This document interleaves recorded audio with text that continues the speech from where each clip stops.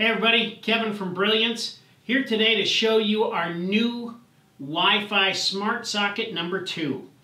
We have created our own design for the Smart Socket, made it a little bit more user-friendly, especially for all of us landscape guys out there who are putting these into transformers. Now you have the control right up in the front and the receptacle at the bottom.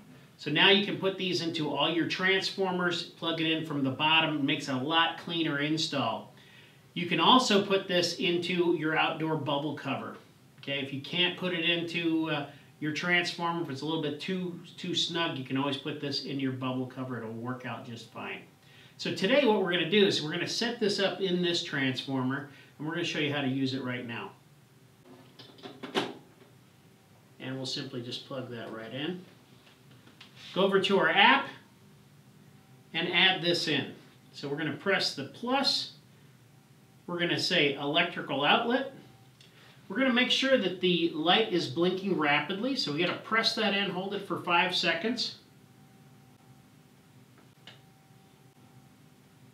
And the light is blinking rapidly, so we can attach that. We already have our Wi-Fi passcode in the app itself. So now we can go ahead and connect. Now this may take up to like 35, 40 seconds. Don't get discouraged, it'll happen.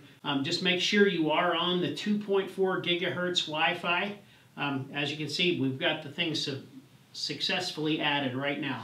Working out just great. I'm going to rename the Smart Socket first, and we're just going to call it Demo Room. And we'll hit Save, and we'll go Completed. So what we'll do is we're going to turn on our new Sequoia pathway light. This is part of Brilliance Metalworks. This is actually an adjustable path light, has a telescopic stem, goes from 14 inches all the way up to 24 inches. It has 2 points of adjustment. You can adjust it with the little knob right here where it'll adjust the stem up and down. You can also adjust the height of the lamp inside the lens, so you can kind of dial in that beam angle for yourself. So here, I'll just turn it on right now. Just press the button, and you can see it all turns on really nicely. You can also go to the website, watch our videos on how to set up the Smart Socket. We already have that on there, so you can go for that. If you have any questions about this, you can send me an email or give us a call at the factory, and we'll always be glad to help you. So thanks for watching today. Like I said, any questions, give us a call, send us an email. We'll be there for you. Thanks a lot.